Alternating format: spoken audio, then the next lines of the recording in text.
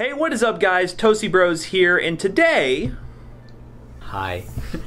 We are going to be doing a $650 Best Buy gaming PC setup, but first, we gotta go to Best Buy, and also first a word from today's sponsor. Nah.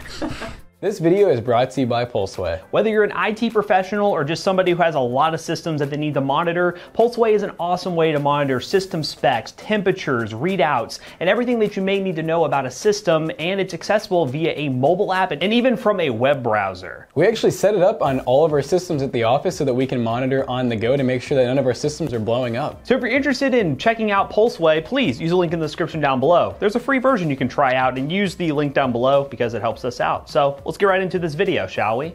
So what Matt and I are going to be doing is we're going to be running up to Best Buy, and we're going to be showing you that you guys can take this Lenovo this Lenovo desktop computer and turn it into a gaming computer with just a few simple upgrades, and we're also going to buy a monitor with it so that we have a total of $650 invested, and we've gotten everything that we need locally, and we're going to make a gaming computer out of it.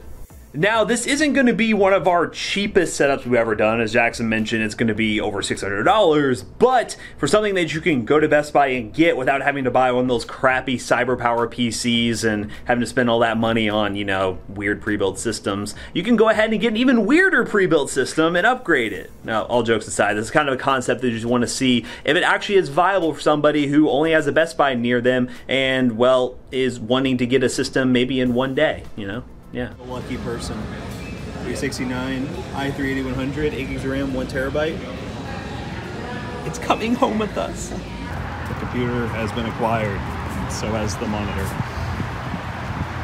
And we are back. So we took a quick trip to Best Buy and got the computer right here, which is a Lenovo Tower with an i3-8100, 8 gigs of RAM, a 1 terabyte hard drive, your basic pre-built system that you can get. We paid $369 for this system, and it actually is relatively upgradable, which we're going to be upgrading it with A 1650. So this is actually an EVGA GTX 1650, and it's a really good card. The only downside is this requires external power. Now, almost any other 1650 that we've ever seen does not require external power. We can, however, adapt it in this build. It uses about the same wattage, so don't think that just because it has this external power that it's going to consume a bunch more wattage, because this is a really low wattage build. It has a 180 watt power supply in it, so that is really pushing it, but because there's an i3 which has a 65 watt TDP and this has a 75 watt TDP, we should be pretty close as long as the power supply is 80 plus gold like they usually are. So we think it'll work, but we recommend using the one that we have in the description down below that will not have the required 6-pin, and you can just basically plop it in there and it only uses the PCI lane power. And we'll definitely show you, as long as this works, the exact wattage is being pulled from the system while gaming, so you can know, well, how close it is from reaching that top threshold, and we can know if it's going to blow up or not. But so this computer actually comes with a keyboard and mouse. It's just a very standard membrane keyboard and mouse, which we'll show you in just a minute when we unbox all this stuff and put together this setup. But that is basically why this is going to be a full setup. We have a keyboard and mouse, and then Jackson will talk about this right here, which is a monitor we got at a pretty decent price. This is the S27 1HL from Acer. It's a 27-inch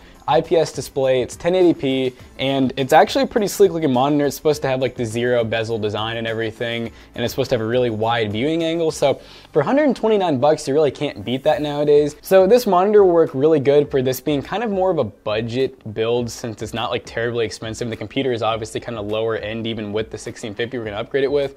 And then the computer itself though, it has 8 gigs of RAM and everything. We really don't recommend upgrading much more aside from that, just because you're kind of gonna get into like an unnecessary expense range. We do need to see if this monitor actually has built-in sound, because otherwise we're gonna have to be recommending a mic, which is over there. We have like this mic and headset combo that we'll recommend. It's like 30 bucks. We didn't end up getting anything from Best Buy because we really forgot about it and didn't know if this would have sound on it. If it does have sound though, we're good. So we'll figure that out, and if not, you'll see a link in the description down below for a really good headset combo. All right, let's unbox this computer. Again, as we mentioned, this thing comes with an i3-8100, which, I mean, is a decent processor still in 2019. It's a quad core with decent clock speed and should perform pretty well. But first, we have to take a look at, obviously, the gaming keyboard and mouse.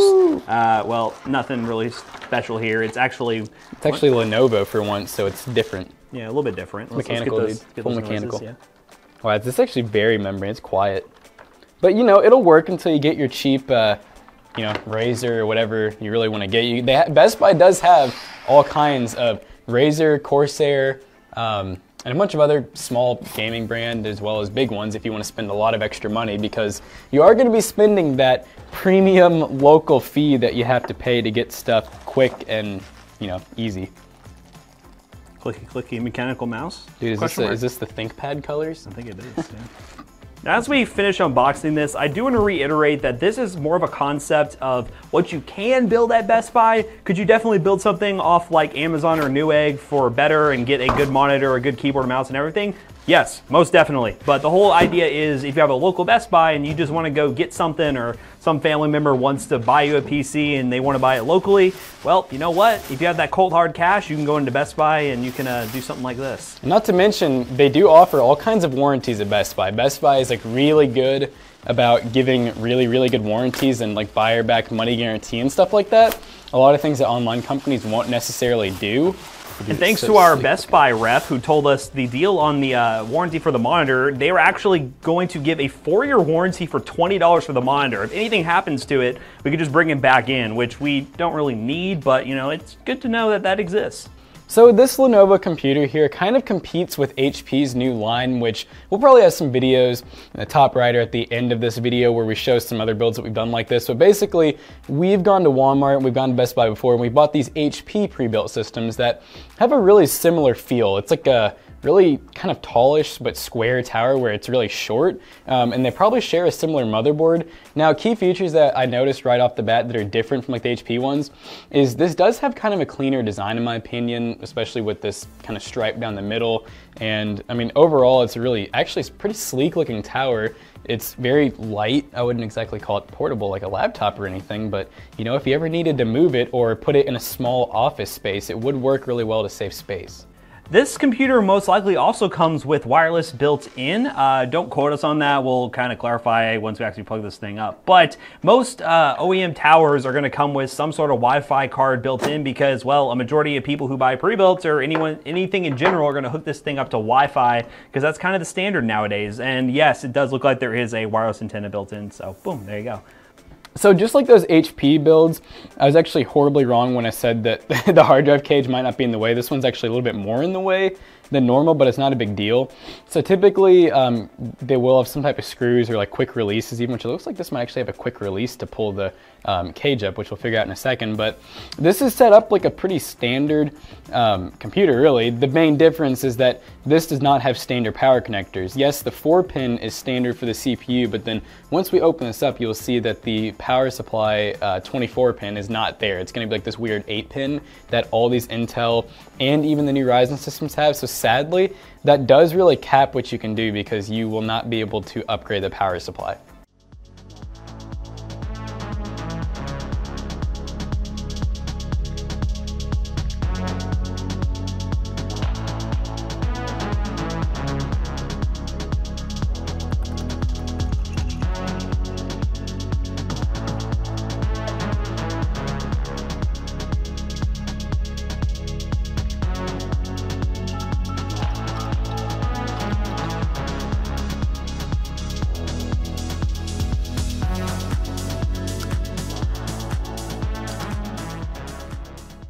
Alright guys, so the first game we are going to be testing is good old CSGO. Right now we are running on the high settings at 1080p. Right now on the menu, you know, because we like to give you those menu FPSs. We have about 115 FPS, so let's dive in and see if I can be an op god on this setup.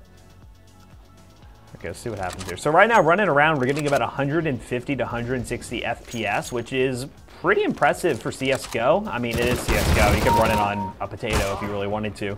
But right now it looks like the CPU is the bottleneck. The i3 is actually holding back the 1650 a little bit, which is kind of to be expected. The 1650 is a pretty high-end card for what it is, but I don't know. Let's see how many kills I can get. Oh no. All right, this is it. Let's see how many kills I can get right here. It's like 3 people with ops, like just sitting right here. Okay. Whoop. Hello? Anybody home? Peek. Okay, that's fine. That's fine. I'm not dead yet, ladies and gentlemen. Not dead yet. Hello? Oh no, I'm probably gonna die. Oh, no I didn't.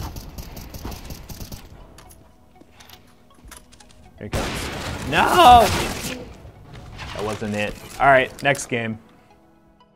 All right, guys, so we got Tom Clancy's Rainbow Six Siege, and we are at, I think, all high settings. Yeah, ultra settings. So this is gonna be interesting because we have actually gone over the allocated 4 gigs of RAM, and you know, it might work, it might not, so we'll find out. We're getting a solid 60 FPS in the menu, so that's very, very promising, right?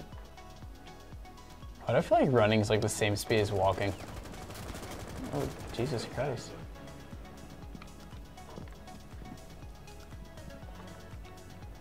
I'm scared. There's so many fat feet.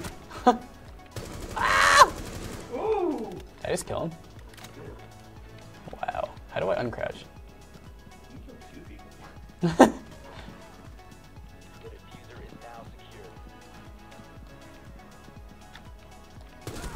Oh, off and off.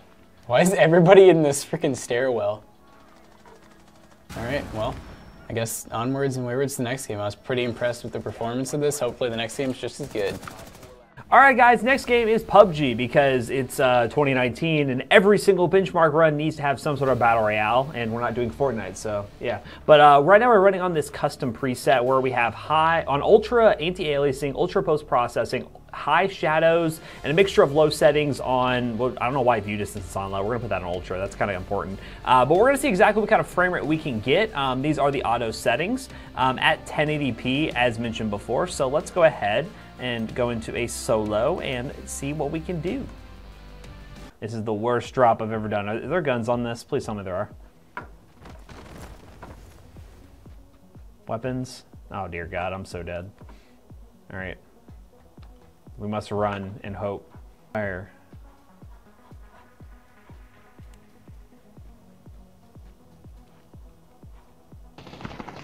Oh dear God, it was so loud.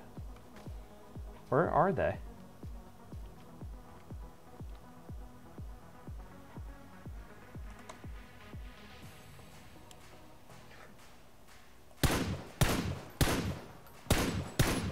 Hey! Oh my God, you got someone. Oh God! Then somebody else killed me. Hey, I got a kill. That's all I care about. It's like knock the camera. Wait, did he kill you through the wall, or is he? Yeah, I think he did. All right, so we are now testing Far Cry 5. We're just gonna use the built-in benchmark, and we're at all ultra settings because we're really feeling ballsy here. And test and benchmark. We'll see how this thing does. I need to immerse myself in the gameplay.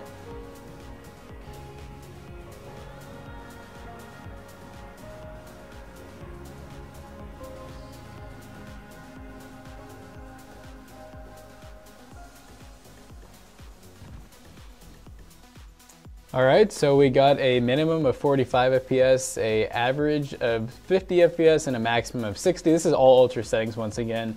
This game could, of course, be turned down to medium or even high settings. You could probably get well over 60, no problem.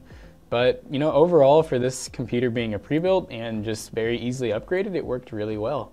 All right, so you guys have just seen the benchmarks and see that the computer performs pretty well. Now, for like $650 at this whole setup it definitely doesn't perform at that type of price range, but you know what? We went and bought everything we needed in one day and we had a working system ready to go. So if you're one of those people that needs the instant gratification and want to just go to the store, buy everything you need, or if you're kind of scared of building a system from scratch and you want to go with the cheap pre-built route, the computer alone is about $500, and then the rest of the setup adds another about $150 on, so you're at around $650. And one thing we highly, highly recommend is if you can squeeze a little bit more money, get an SSD. The hard drive is really slow, and we were able to uninstall some of the bloatware that was on this, like some antivirus software, but still it was notoriously slow, as you can tell through this boot sequence that's going on right now.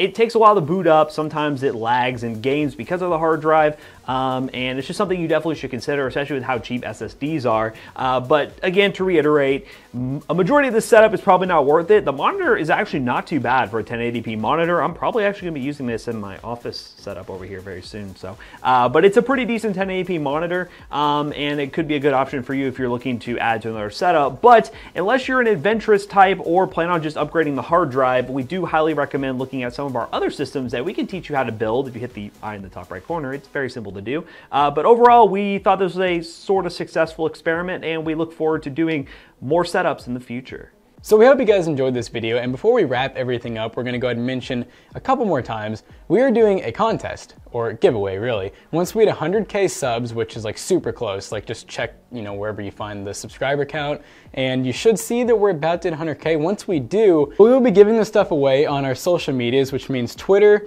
Instagram, and Facebook is pretty much it. And NVIDIA is actually gonna have a big part in this, and Matt will show you what we're giving away. This is a RTX 2080, which is gonna be the international item. So wherever you are within reason, we'll ship this thing to you if you win the giveaway. And Jackson has a gaming system right here, which is gonna be US only because look how big this thing is. Yeah, it's like, I can barely hold it. And that thing is, if you haven't seen the video of that, hit the eye in the top right corner, you can check that out. But these are giveaways to thank you guys for 100,000 subscribers, which is a very big milestone. So if you aren't subscribed already, be sure to subscribe. And also, if you aren't following our social medias, don't forget to do that, because as we said, we're not going to be making a video on this, so you have to be following our social media accounts so that we will make the post, and we will make the post right when we hit 100K subs. So you'll just look at our social media and you'll see how to enter. It's going to be super easy, and there's no money, there's nothing required. You just can win this graphics card that Matt has caressed now. But anyways, we hope you guys enjoyed today's video. Don't forget to like, comment, and subscribe, and follow our social medias. And we'll see you guys in the next one. Bye. You know what? I'm not giving this away. I'm keeping it now.